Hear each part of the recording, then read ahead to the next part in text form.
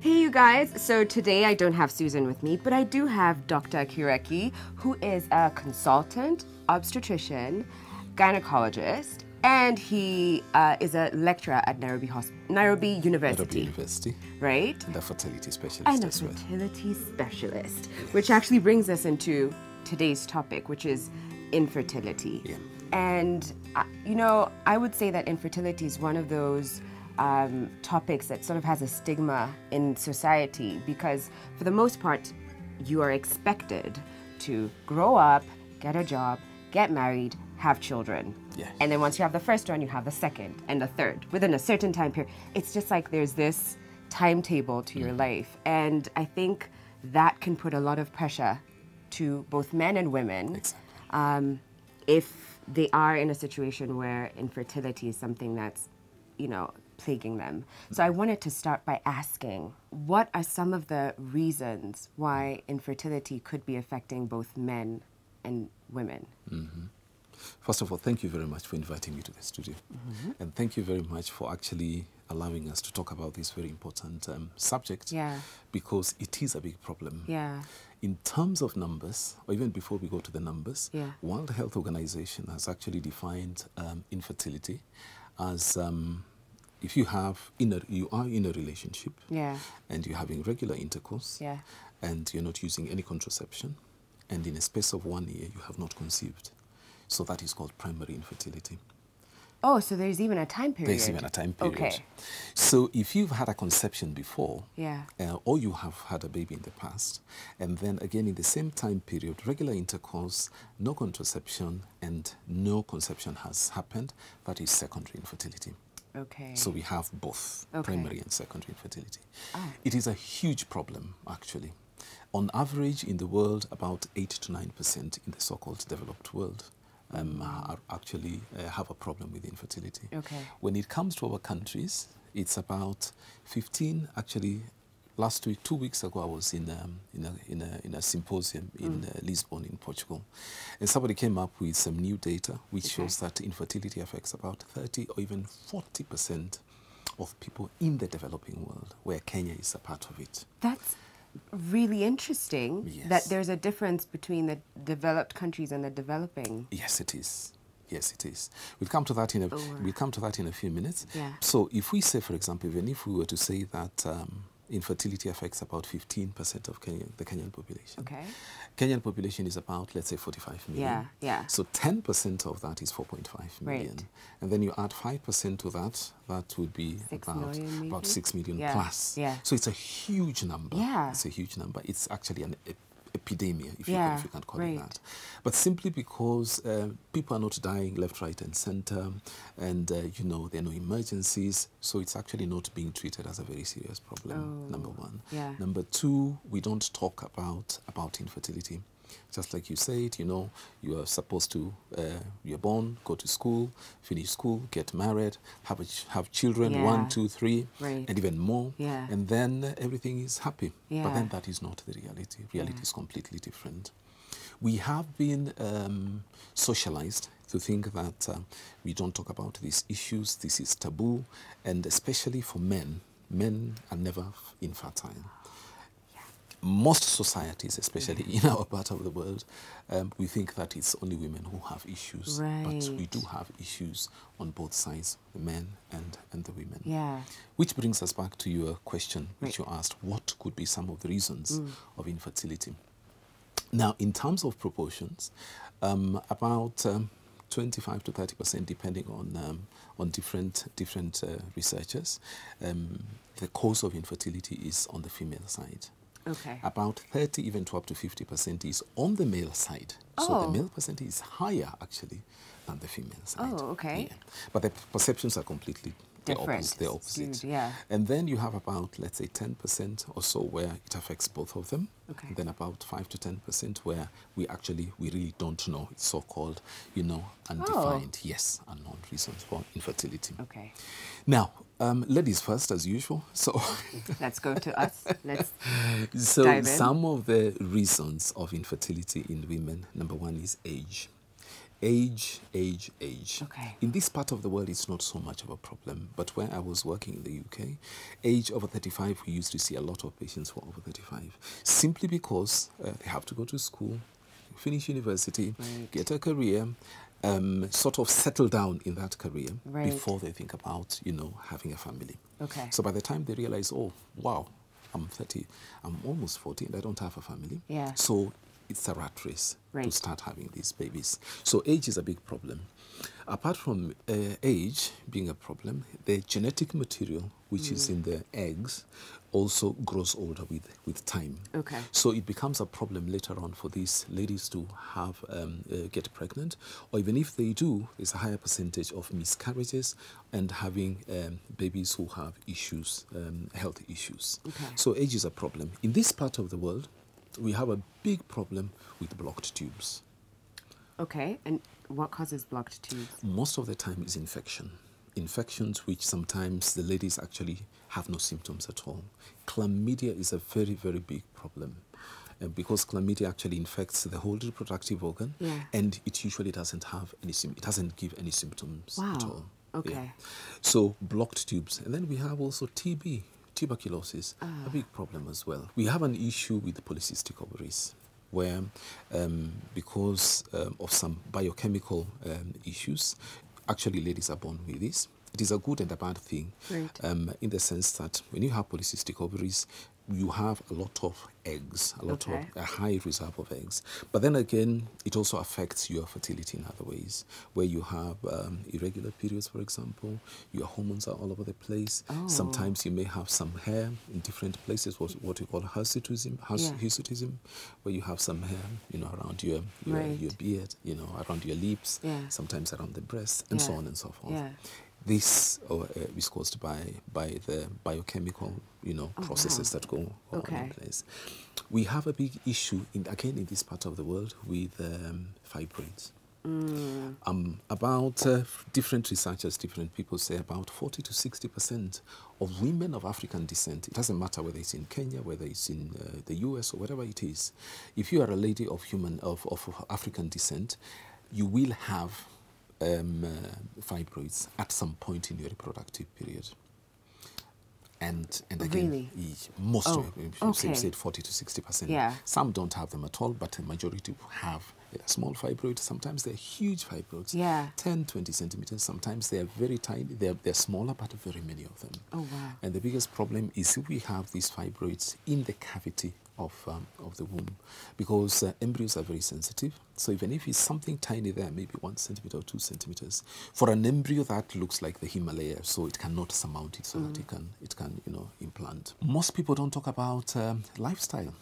I think we have changed the way we eat, what we eat, the amounts we eat, and obviously some other things which you've started doing, ladies are doing, drinking alcohol, the amount of alcohol that is being drunk, smoking as well, and so on and so forth. It's a small percentage of patients who have infertility who are born without the womb.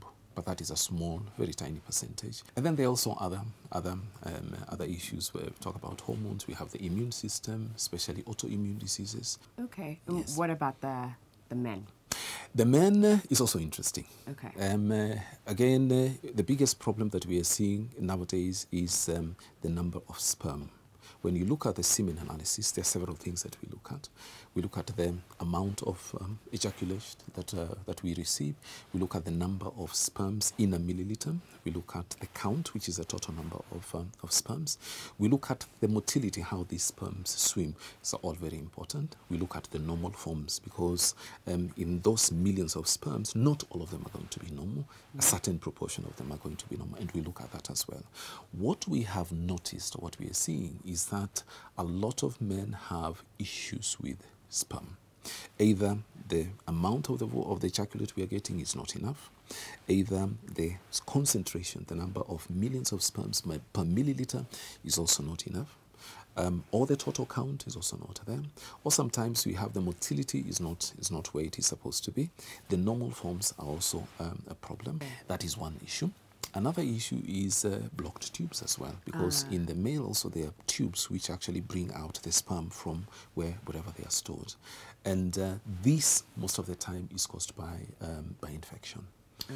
Yes, especially gonorrhea, we have syphilis and so on, sexually transmitted diseases. We also have, unfortunately, we have men who don't produce any sperm at all. Because of the infection, the tubes are blocked, so the sperm doesn't come out. Okay. We have, though we don't see that in this part of the world, there's a blockage of the tubes because of an excess production of mucus. Oh. But this is more in other places, especially in the US, among Jews. This is very common among the Jewish people. Oh. Yes, but we don't see it. Interesting that it's specific to... It's genetic. Oh. It's genetic. So, and because they intermarry quite a bit, so they keep on passing these to their children. Oh, wow. Yeah. Okay. Yeah. So we have that. We have lifestyle. We like our nyama choma, we like our beers, we like smoking, unfortunately. Right. Yeah. And this actually, the more we add on weight, this affects, number one, our performance. Okay. It also affects, the way we behave, and it also leads to infertility. Okay. There are other things there are other causes, which, for example, when we are growing up as men, if the testicles don't descend, because anatomically the testicles, when you're born, the testicles should descend into the scrotum. Mm-hmm. If there is no descent of the testicle or testicles, that can be an issue. Okay. Now, the other issues of trauma, for example. Men, we are out there posteriors and we like, contact games, taekwondo, karate, and so on. Oh. Rugby, for example. Yeah. Football. Sometimes we watch on the TV and, a ball is hit and hits and, that could something even like cycling? It is thought that yes, that cycling actually can have an effect or does have an effect. Some researchers actually even say that even taking warm baths, hot baths, so steam baths can also affect that. So for those gentlemen, maybe unless you have 1 or 2 babies, maybe you should stop going for hot baths or steam baths. Wow. Okay. Something which is new actually, which is also being debated upon, is use of laptops. Yes, use of laptops, because the crown jewels, we'll call them crown jewels. Yes. The crown jewels are supposed to be in a cool place. So if we increase the temperature in the scrotum, for example, we put our laptops on our laps and we are working away without any problems, the heat from the laptop actually goes into where it is not supposed to go. And that. Wow. Mind blown. I did not see a laptop coming into this conversation. But thanks for that, Dr. And now I'm actually curious to know what are some of the things that we could do to prevent or maybe even undo infertility for both men and women. Yes, I think that is it's good, number one, that you have raised this topic here in the studio, because number one is to create awareness. People have to be aware. Have conversations. We have to open up and we have to talk about it, that we have issues and these issues actually can be solved. So awareness. Okay. Because it's taboo when you talk about infertility. That lady can't deliver, that man, what sort of man is he? Right. I mean, if you can't impregnate your wife, what kind of man are you? It's really that sort sad. of thing. Yeah. Which is sad. And men are hurting. Men have this pain and we don't know how to bring it out. Unlike women, where you will meet with somebody who is completely a stranger at a doctor's reception, you start talking about different things, and that talking is sort of therapy. Yeah. So you leave there feeling a bit better, and you've gained some information. So that is number one. Okay. We need to change our lifestyle as well. The laptops obviously should be on a table for starters.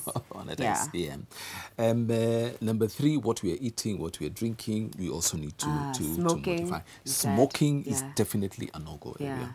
Absolutely no-go area. The other issue which we need to do is if there is a problem, we are in this relationship, a year has passed and you're having regular intercourse and nothing is happening, seek help. Okay. The sooner we seek help, the better we are going to help. I have cases whereby, couples have been in relationship for 14, 15 years, and the lady wants to really go out and have her, and she has had herself checked, but the men say no. mbele iko sawa. Yeah. But it's not mbele iko sawa, unfortunately. Right. Yeah. So we need to seek help. The earlier, the better. Okay. And then apart from that, people need to know that this is not something which, if you can't solve it yourselves, then there are other ways. That is why we are here as specialists, whom God has given us the opportunity. We have learned, and we have this knowledge, and we can avail it to people. So come and seek help, and we shall be able to help them. And like you said, the statistics are quite high, so it's not like you're this, single individual, singled out, and you're the only one going through it. Yes. And then I guess I'd also want to ask about birth control, Yes. because we've heard things that, at least growing up, I know I'd hear things like, oh, if you take it for longer than 6 months, that's it. Or if you take it for longer than 2 years, and it's so contradicting. But does long-term use of birth control affect a woman's ability to conceive and to get pregnant? This is actually a misunderstanding, Okay. number one, because birth control, unlike in some other quarters, where they say birth control is actually only used for, for controlling, the number of children you can give birth. And so it is better for spacing the number of children, not really controlling. Controlling, say, okay, you have 3 children and you don't want to have any more, and so on. But we use it in other very many areas as well. Yeah. We use it, for example, in a patient who has very heavy, painful periods. It is used to help that. We use it to control now the cycle. So, for example, you're having your wedding, and you're what is it called? Honeymoon. Right. Yeah. Is coming up, and that is the period when you're supposed to have your menstrual flow. You can actually use pills. Pills to actually to control it. I've heard it as well for acne. I've heard people say they use it for skin and acne. Yes. There are some specific tablets which are sort of engineered to help with acne, but you have to use them for some time. Okay. Coming back to your question, does it affect fertility? By using the hormones themselves, whether we use patches, whether you use tablets, or whether you use injections, they actually stop your normal cycle from the physiology of the normal cycle. But once you have stopped using these medications, and after some time, it depends, it varies from patient to patient. Usually it takes 2 months, 3 months. In some extreme cases, it can take up to 6 months for your cycle to come back normally. Okay. So once your cycle comes back normally, then you can actually try to get pregnant. So taking contraception per se, or hormonal contraception per se, I think it's a myth which has been, bandied. It has been that it will stop you from having a baby and so on. Of course it will, in the sense that your ovaries are not working. The physiology, your normal physiology is not there. But once you have stopped taking the hormones and your periods have come back, you should be able to have a baby. Oh, I was on the team that believed that it does affect your... Actually, on the contrary. If you look at research, it is out there, and it is clear that sometimes when you have been on oral contraception for some time, once you stop, the chances of you getting pregnant is a little bit higher, and the chances of even having multiple pregnancy is also slightly increased than in the normal population. There is research out there, and it is out there for everybody to see. Right. Well, busting myths over here. And then I guess the last question would be, if someone watching this, or someone who is trying to get pregnant and is struggling with infertility, wanted to go somewhere or do something, what are there clinics or facilities, or I guess there are specialists, but how do we start that journey for people watching and who want to know where to go from now? There are several places. I do that myself, and I'm located at 5th Ngong Avenue on the 3rd floor, 314. It's called Frontline Medical Consultants. They can get in touch with me directly. For example, I can leave my phone number, and we can always get in touch. There are also other colleagues who also do that. But the first thing that we need to do is to get help. You can go to a gynecologist, a general gynecologist, obstetrician and gynecologist, who will do some basic tests. And if they reach a point whereby they can't manage that couple, then they send them over to me, who is now will take that a little bit further. And the other specialist centers which are coming up. So the technology, the knowledge is available. Right. So you don't have to go to India, you don't have to go to South Africa, you don't have to go. We are doing it here. Yeah, actually. Go to Nairobi Hospital. Yeah, Find go to yourself Nairobi a, Hospital. You know, in the morning I was in theater, I was doing egg collection, you know, and so on. And so the technology is here. Yeah. We are here. We have the knowledge. We have brought the knowledge here, and we are here actually to help. Fantastic. So it's not the end of the world. It's not. Absolutely, it's not the end of the world. Absolutely. Oh man, there's just so much of this, so much about this that I feel like we could get into, but I'm feeling pressed for time. I'd love to even hear about like freezing eggs, and if that's part of the one of the solutions or ways to. Yes, we can freeze. And does that happen? Oh yes, we can freeze eggs, we can freeze embryos, we can freeze sperm, we can actually freeze them for 5 years, 10 years, and so on. So the technology we have is the same technology out there. I worked in London, one of the biggest clinics there, with the best results, and so we have that knowledge. Yeah. We have that knowledge, so let us come. Let them come and we'll help them. Thank you, Dr. Kireki, and thank you, Nairobi Hospital, for allowing us to have this conversation. I hope if you're struggling with infertility, I hope that this conversation enlightened you and showed you that you are not alone, and it is not this big cloud that has to hang over your head. You can get help, and we will leave your contacts down below. Again, thank you for watching, and make sure to tune in a couple of days for our next video. But until then, see you and goodbye. Bye-bye. Thank you for watching. Check out our 2 Cents playlist for more videos, and don't forget to subscribe.